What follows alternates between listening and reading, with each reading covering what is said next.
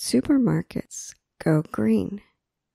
Green means that their business is more friendly to the natural world. Tesco is Britain's biggest supermarket. The company has a plan. The company wants to be carbon neutral by 2035. The company must change many things. Some products can be more expensive. Customers do not like it.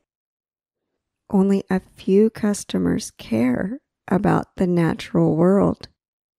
Most customers care about prices.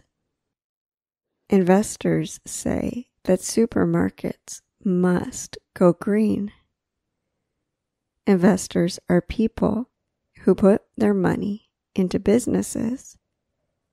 Then they make money. Investors want to make money. It is a very difficult situation for supermarkets.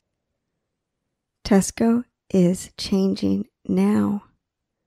The company uses less plastic. It uses new ways of farming. These ways use less water. It sells unwashed potatoes. These potatoes can stay longer on shelves.